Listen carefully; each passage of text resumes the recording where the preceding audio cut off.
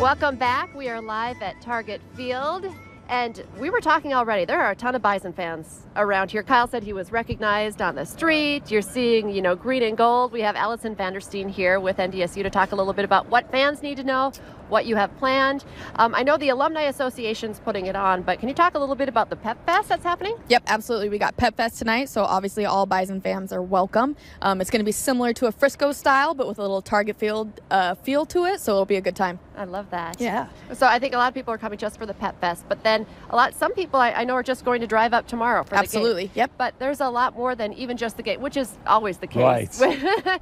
What do you have planned for fans tomorrow? Yeah, absolutely. So obviously in the cities, we're a little landlocked, so not as much space to tailgate, unfortunately, but we are opening the gates at 12 o'clock.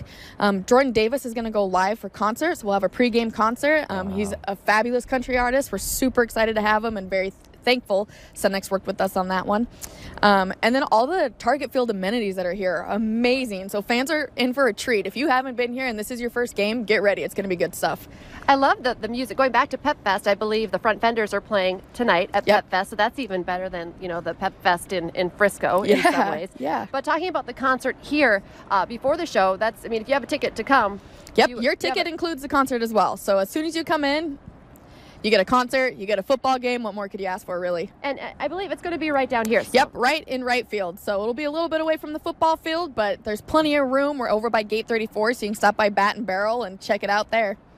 Can you talk a little bit, in case people haven't been to Target Field in the past? There's going to be, you're going to be selling stuff, right? The bookstore? The bookstore will be here. Absolutely. So we'll have the standard 50-50 split the pot going on. And so few more fans, hoping that jumps up a little bit. That could be a nice prize for somebody to take home.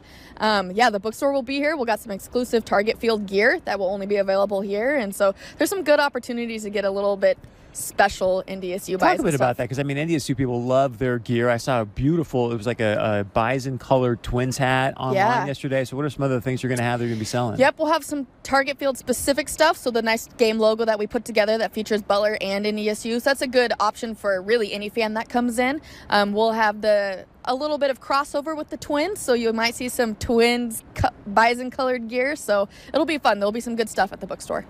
You know what?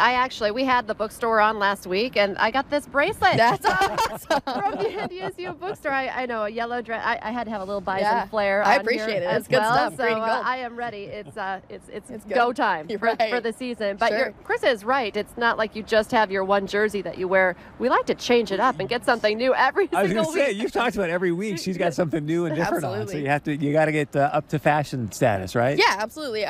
No specific color. I know that's usually a question by our fans, but of course we always love seeing yellow in the stands because it's nice and full and vibrant. But if you want green, wear that green too. Okay, love it. Allison, thank you so much You're welcome. for joining us here. Coming up next, we've been talking about it all morning, and we got to eat at his restaurant last night.